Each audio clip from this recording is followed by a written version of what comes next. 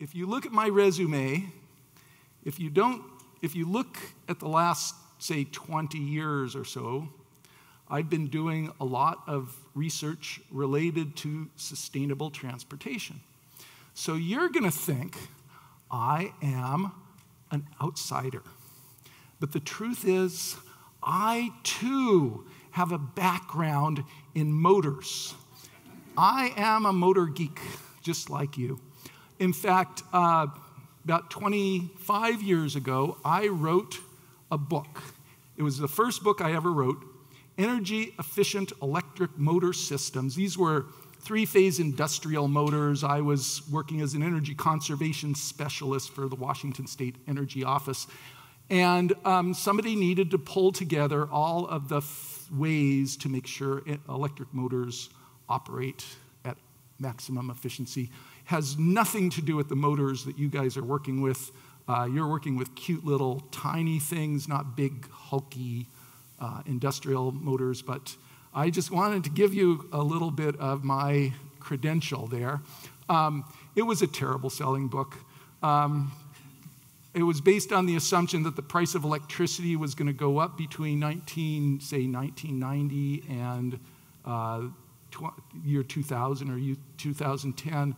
And actually, the real price of electricity declined most of that time, and there really wasn't that much interest in industrial energy optimization like we thought. But anyway, it was an interesting exercise. I'm going to get back to the subject of my presentation here, which is sustainability. Sustainability is about balancing economic, social, and environmental objectives. And a lot of people misunderstand this. They think sustainability is just environmental sustainability. And a lot of my work is to remind environmentalists, or remind anybody who's involved in this discussion, that economic and social sustainability are equally important. So let me ask you this. Is a transportation system sustainable if all vehicles are electric powered? No? Why not? Okay, it depends on where the power comes from. So if it's a non-renewable power, you would say it's not sustainable. Anything else? Okay, so you need enough charging stations. Anything else? Right, there's the efficiency. But if you use the sustainability definition that I emphasize, which is balancing economic, social, and environmental objectives, you would say that, yes, electric vehicles produce less pollution and consume less non-renewable resources, but they do nothing to reduce traffic congestion. They do nothing to reduce road and parking facility costs. They don't they don't help people who are unable to drive. They don't help people who can't afford the cost of owning a car. And would you rather be run over by an electric car than a gasoline-powered car? It doesn't matter. It's not to say electric-powered vehicles are bad, and that reducing air pollution and non-renewable resource consumption is undesirable. But I want to emphasize that sustainability is a much broader set of issues, and that you can't call something sustainable just because you're addressing one of many of the sustainability objectives. So in my conventional work, not specific to aviation, I often use this framework. So I identify, okay, so you can start off, often a planning process starts off with a problem statement. Problems are things you don't want. I prefer to flip everything around and turn those into goal statements or objectives. Goals are things that you do want. And so basically, problems and goals are two sides, are different ways of saying the same thing. And objectives are getting a little bit more specific. A goal is a general thing that you want, and an objective is a way of achieving a goal.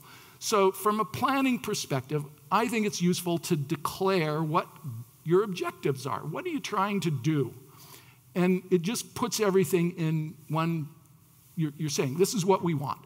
And certainly, in transportation planning, we want to reduce traffic congestion and reduce the cost of building roads and parking facilities and save consumers money and improve mobility options for people who can't drive, or improve safety and conserve energy and reduce pollution and help achieve some land use objectives and improve public fitness and health. And if you are either, let's say, a city councilor or a city planner or just a community member, it is very useful to start off just basically defining what are we trying to do here. And I would say that having this type of comprehensive list of goals and objectives is the starting point for doing sustainability planning. And so in a lot of my work, I ask, okay, how many of these planning objectives are we achieving if we do something like expand roads? And under optimistic assumptions, expanding roads will reduce traffic congestion. Now, in most cases, expanding an urban road only gives you a temporary reduction in congestion, and pretty soon it's filled with latent demand. But even so, you can, to some degree, you're reducing congestion. And if we get everybody to drive a super efficient hybrid car or an electric car, how many of these planning objectives are we achieving? Well, generally just two. We're reducing our energy consumption and we're reducing our pollution emissions. And those are good things. Reducing congestion and reducing pollution are good things.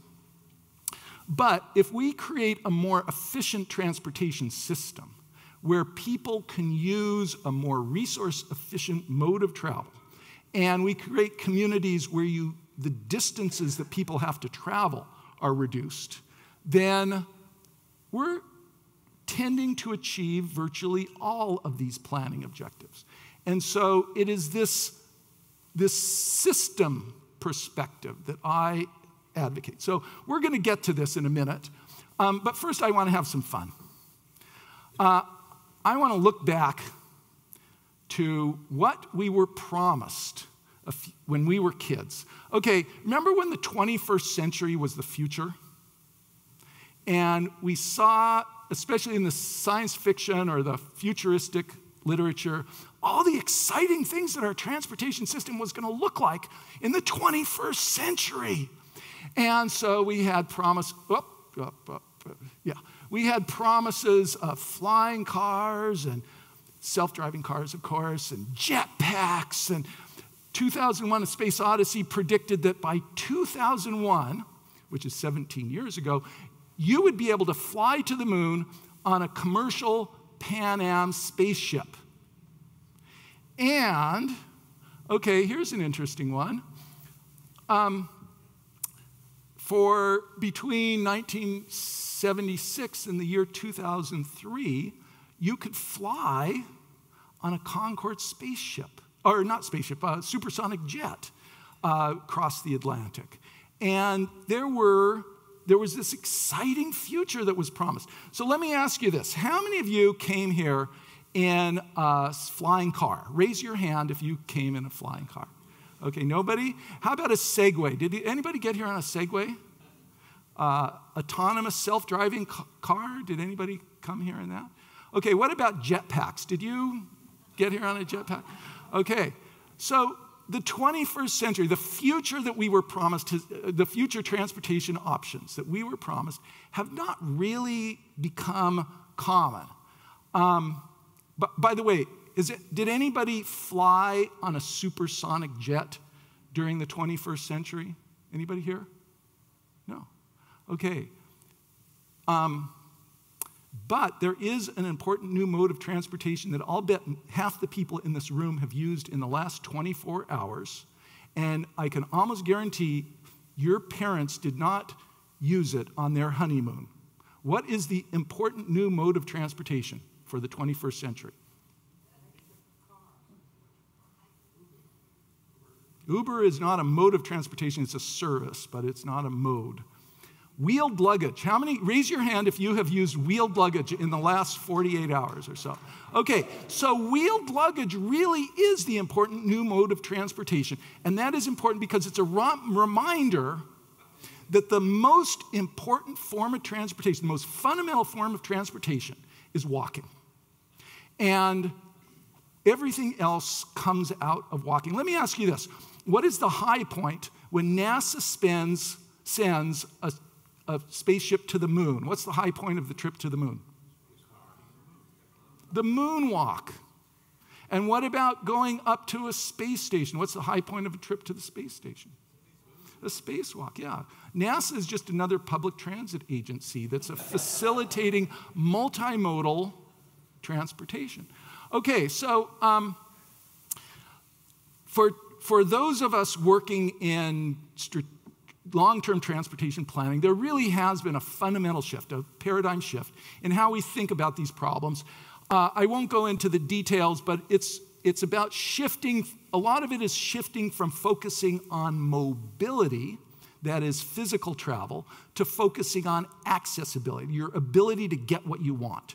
So, and that emphasized the importance of multimodalism, that recognizing that each form of transportation, walking, cycling, public transit, ride sharing, telecommuting, all of those have an important role to play. And then an efficient and equitable transportation system allows people to use the most efficient, resource efficient, and affordable form of transportation for each trip. Okay, and this is kind of what it looks like in terms of design. If we focus on mobility, we say transportation is all about moving and vehicle travel. We're building wider and wider roads, and we're trying to accommodate more vehicle travel. If we're focused on accessibility, we want to create communities where many of the things that you need, many of the services and activities that you need are nearby, and many of them you can reach without even a motor vehicle trip. You can walk to a local store. Or your children can bicycle to school, and that there's an efficiency in creating that.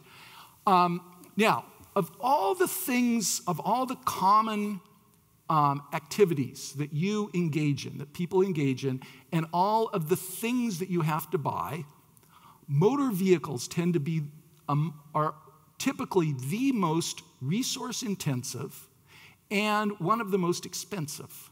So, and what's important is these costs, that is the amount of land used for transportation, the amount of energy used for transportation, the amount of the financial costs, and the amount of time that people have to devote to transportation is extremely variable. So if you can live in a walkable, transit-oriented neighborhood and not own a car, your the portion of your household budget devoted to transportation, the amount of land that you need for roads and parking, and the amount of energy consumption and pollution emissions are far, far lower, essentially an order of magnitude lower than if that same household was to locate in an automobile-dependent area where every adult has to own a car and drive a lot. And I can tell you from personal experience, if you live a demographically average family living in a walkable urban neighborhood can do just fine living car-free. So I want to mention, this is not about environment versus the economy. It's not about taking something away and reducing economic productivity. There's also good research showing that the communities where people drive less are actually more economically productive. This is GDP per capita versus per capita vehicle miles for U.S. urban regions using U.S. data sets. And there are many reasons to say that the more compact, less automobile-dependent regions, because of agglomeration efficiencies and resource efficiencies, are actually more productive, economically productive. So part of this is about valuing multimodalism, this idea that we should learn to use each mode of travel for what it does best. This allows people to choose the most efficient mode of transportation. And if you're a planner, sometimes you talk, the term that we often use is transit-oriented development, although the truth is that the transit is just a catalyst. The real key is that you're creating compact neighborhoods where people can reduce their car ownership and use, where it is easy to get around easy to get most of what you need without having to drive, and that means your household doesn't need to own as many cars. In a lot of cases, you can be car-free. And so this is a pretty good vision of a truly sustainable community, a place where a good indicator is that your children can walk to school, and you, when you go out for a drink, you can walk home from the pub. Okay, so there are many benefits from creating this kind of compact, multimodal community, and there are economic benefits, reduced traffic and parking congestion, and there are social benefits. There's good research showing that children from low-income households that grow up in a more compact, multimodal community have a greater chance of being economically successful as an adult than if they were to grow up in sprawl, and you get very large reductions in traffic accidents, and people tend to exercise more if they live in a walkable community, and people tend to get to know their neighbors more. And then there are some environmental benefits, and I won't go into details. By the way, I'm happy to share my slides, so if you're interested, get my business card after this, and I'll be glad to share them with you. Okay, so public transit does have an important role to play in making all this happen. It does have, even if you only use the public transit a few times a month, like me, I'm a car-free, our family is car-free. We get around mainly by walking and bicycling, but the public transit, the bus service in our community is important when I do need to get around. It allows our household to be car-free. It has some other benefits. A lot of people like traveling by public transit rather than driving, because it means they can get some work done, or they can relax on their way to and from work. So in some ways, it's a better user experience. It's far more affordable to rely on public transit for commuting than it is to own a car, and some other benefits. Okay, so here's my question. To what degree does the air taxi services that you're proposing, that we're hearing about here, fulfill the goals, the roles of public transit? And so let me go through some of my analysis that I think puts this into perspective. And now I recognize that none of us really know how air taxi services are eventually going to look or function. So I'm basing it on the literature that I've reviewed, a lot of it by the people in this room. Okay, so advocates assume that air taxis will be convenient, comfortable, and faster than surface travel. But this is not necessarily true. Many designs have only 2 seats. A taxi has 4 seats. Sometimes, even though you can legitimately say that most car trips only have 1 or 2 passengers, there are still maybe 10 or 15% of your trips will not be satisfied. You're traveling with more than 2 people, and so the air taxi will be too small. If it's heavily used, if an autonomous vehicle is heavily used, it's going to get a lot of wear and tear. So when we see these pictures, the vehicles are always looking shiny and clean. The artist's renditions, what does a taxi look like? A typical interior of the taxi look like after a couple years of use? And now, most taxis have, or a typical taxi has an operator, a driver, who will clean up after and all that. But in practice, public transit agencies have to be very careful to harden the interiors of the vehicles. So you are not going to have padded leather seats in most air taxis. They're going to be cheap vinyl, and you're going to have a lot of chrome, and you're not going to have really nice finishes because passengers are rough. And those vehicles are going to be kind of cramped and maybe uncomfortable, and so here's the question. On a bus, I can sit down, open up my notebook computer, and get some work done. Is that going to be true on an air taxi? Is the flight experience going to be relaxing and allow you to get work done? What portion of time will they not operate due to weather? So just like because they're light and small, they're going to be very sensitive to weather. And if service has to be curtailed, let's say 10% of the time because of weather, high winds or wet conditions, that's going to be a significant unreliability. And also, as I'll talk about later, compared with door-to-door vehicle travel, they'll require additional time to access and wait for a flight. So I know some of the models are predicting that there'll be, in a typical neighborhood, there'll be this constant flow, and you will only have to wait seconds or minutes to get on one of these air taxis. I'm a little skeptical that they're going to be that efficient in most conditions.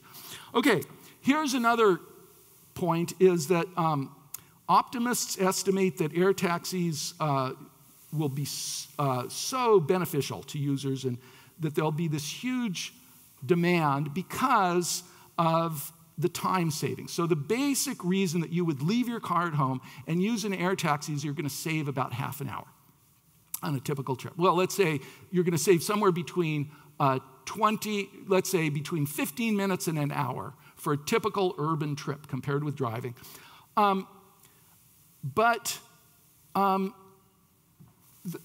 consumers, now, if you're traveling on business, your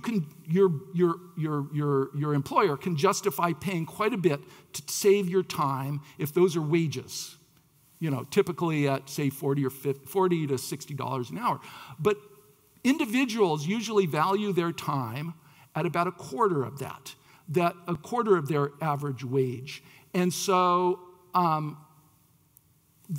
I suspect that there are actually many reasons that people would not choose the fastest form of travel. And part of it is financial, that most people will only pay about $10 an hour to save their personal time, not $40 or $50 an hour of their wage.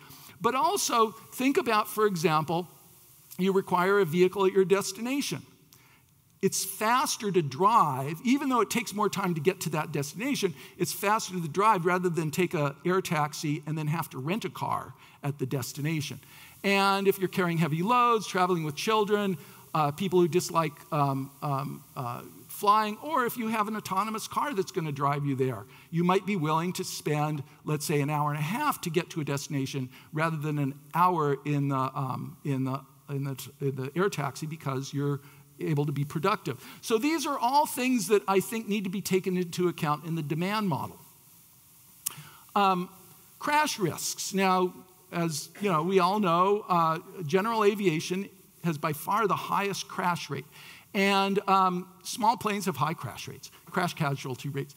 Okay, so optimists say autonomous, since pilot error contributes to about half of all crashes, that these vehicles will be super safe. These planes will be super safe. But autonomous vehicles introduce a whole bunch of additional crash risks. The vehicle failures, the control system failures, malicious hacking, just the traffic density. So there's a very well-established relationship between traffic density and crash frequency. The more vehicles that are on the roads, the more chance of a crash. And so if you have urban skies full of these little airplanes, there's an increased chance that two of them are going to crash into each other. And if it stimulates more travel in general, you're going to get more exposure. That even if you have low crash rates per, let's say, million passenger kilometers or miles, you still might have an increase in crashes. Okay, user costs. Are they going to be affordable? Well, again, the optimistic projections are that they're going to cost somewhere between $10 and $30 for a local trip. Okay, that's cheaper than commercial air flights, but it is not affordable. It's not an affordable option for a typical middle or lower income commuter. So I don't think you can claim that air taxis are anything like affordable. Now, even low-income people may occasionally use them for a special trip. There are some situations where you have urgency and even low-income people would use them, but it is not going to be a commute mode for the majority of households. Noise optimists claim that small electric airplanes can produce minimal noise. Under optimal conditions, maybe they can avoid exceeding neighborhood noise limits. But what portion of time will there be some conditions that cause noise levels to be exceeded? Let me give you an example. In the past, we usually modeled passenger weights at about 150 pounds, 100 to 150 pounds for an average person. But there are lots of places where average body weights have increased, and it would be really easy, it would be fairly frequent that there would be 2 passengers in an air taxi, each of whom weighs 250 pounds. Will that extra weight cause the plane to exceed noise limits?